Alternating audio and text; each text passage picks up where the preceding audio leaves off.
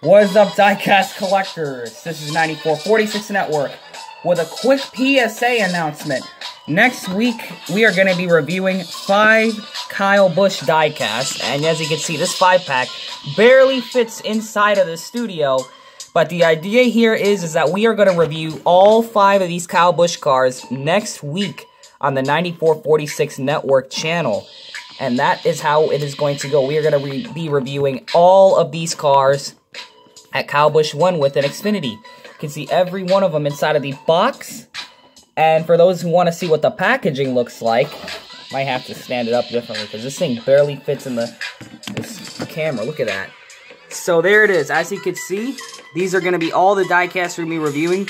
The Road America, Circuit of the Americas, Texas, Nashville, and Atlanta race versions for Kyle Busch. So as you can tell, there's been a lot of news about Kyle Busch recently, and what better way to get on here than review the 5-pack.